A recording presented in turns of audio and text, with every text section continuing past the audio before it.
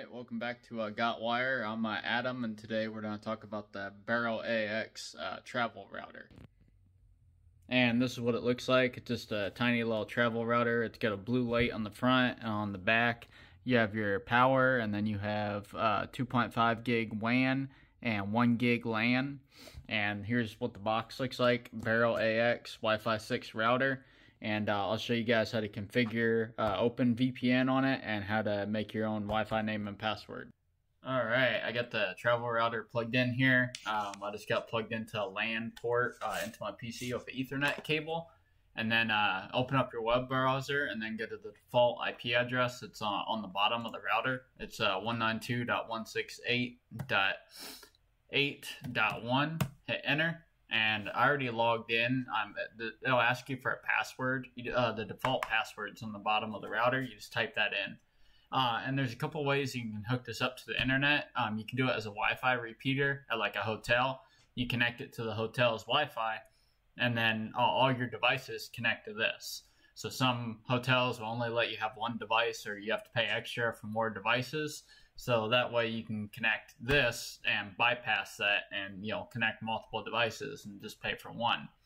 You can hardwire it if the hotel has a Ethernet port.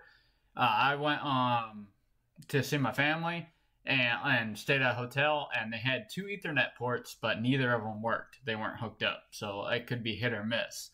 You can do tethering. You can connect your phone to it and do tethering, wireless. Or USB-C to the USB port on the router, and you can do tethering. And also a cell phone, you can connect it with a cellular network. But to change the Wi-Fi name and password, you got an interface here on the left. You just click on wireless, and I already changed mine. And see how it won't let you? You have to click on modify at the bottom here, and you have the 5 gigahertz, and then you also have 2.4 gigahertz. And you can create a guest network, but I don't think anybody's gonna use that. But you hit modify, you change it, type in your password, and then hit apply, and that'll make its own wireless network for you. And then 2.4, same thing. Now to connect this to the internet, once you get your wireless name and password set up, when I was staying at a hotel, I did repeater, and when I connected it to the hotel's Wi-Fi, it said it was connected, but it had no internet access. So what you have to do is you have to go down to your wireless settings in the bottom right and click on open up the gateway, because it popped up a portal, a captive portal, and you have to sign into the captive portal. But once you sign in on this on the captive portal, all your devices will have internet once you connect to it. And then the VPN, to add a VPN, I use OpenVPN. You click on VPN dashboard right here on the left. And I already set it up right here. But you click on set up now, and then you click on new group. And then I just drop my file in here from pfSense OpenVPN that I have running on it.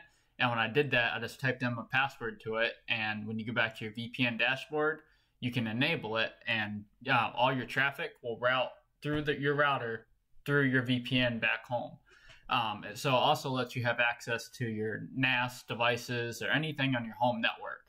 I actually just used this and at a hotel, and I brought my Roku with me, and I was able to access my Plex server in a hotel through this router like I was home. I didn't have to do any special configuring to get or open up any ports to Plex to get my Roku to work. But the internet, what I found out too, is on your phone, I have a adapter.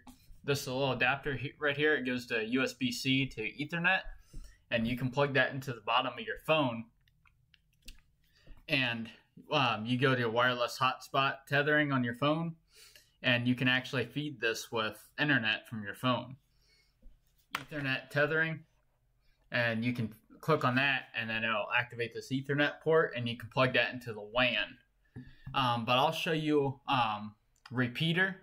I'll click on that, and you can the repeater, you click on connect down here, not up there. And I had it connected to my phone, and this was the hotel that I had it connected to. It was a country inn, but it'll scan for other networks down here that you can connect to. I might just turn on my phone's hotspot and do it that way. But we'll connect it to my main Wi-Fi here at my house, and I'll type in my password from my Wi-Fi here at my house. And it takes a minute for it to connect, but once it connects, it'll update here and you'll have internet access, because right now I don't have internet access. And it'll actually update and it'll update here. You have a green check mark and you get your IP address, your DNS server, and then now you can load Google. And all it's doing is taking the wireless signal, bringing it to the router, and then bringing it to my device through my LAN cable, because I have my laptop here connected with a LAN cable. Applications, it has some pretty cool applications. The one I thought was cool was AdGuard Home. You can turn this on and it'll block most of the ads on the website. And I thought that was pretty cool. But sometimes it could mess with some websites where it'll make it where some of them won't load. So if you turn this on and the website won't load, turn off AdGuard Home and it should let you log into it, or get to the website. I haven't had any problems with it, but I turned this on and you can see the stats down here blocked by filters or DNS queries. But if I go to a news website like foxnews.com or whatever news website you want to go to, pick your poison, or abc.com, I don't know. But normally these have a lot of ads.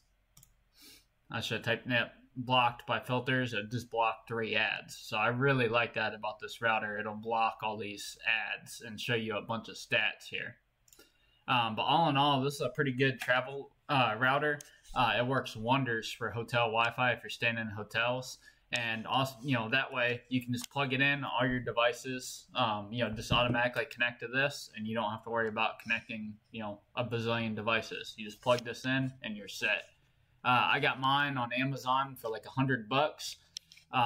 But if you want, I'll put a link in the description so you guys can just click on it and get it from Amazon if you want one. But anyways, thanks for watching. I hope you guys like and subscribe, and have a good one.